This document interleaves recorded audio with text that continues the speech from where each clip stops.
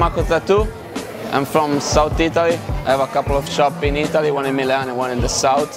I hope they know just for my black and gray, because I'm doing just this style and I'm loving it. I think one of the most trend of the last year is the realistic, color realistic. But around 2-3 years ago, I mean in Italy, the big trend was the Chicano. It's stranger for us, but it was a trend. And for me it was good because I love it. I'm doing just black and gray.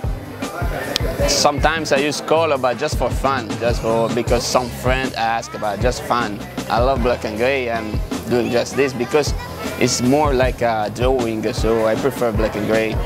My client asks most from me, girl. I do a lot of girl.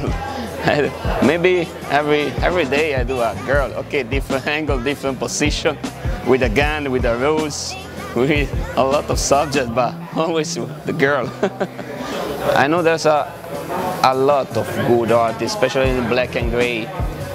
One of the most I look, just because it's my mentor, first of all because he's a good person, and then because he teach me a lot, is Jose Lopez. Jose Lopez is the guy that give me a lot.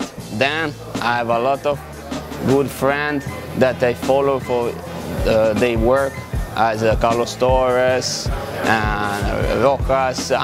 Rocas changed something right now, it's turning color, but when he did black and gray, man, I have a piece by Rocas in black and gray, so it's a piece of story.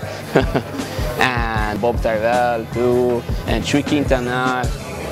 Yeah, there's a lot of artists. Ivano Natale too is a big friend of mine, he's a personal friend. I'm Macko, and thanks for watching.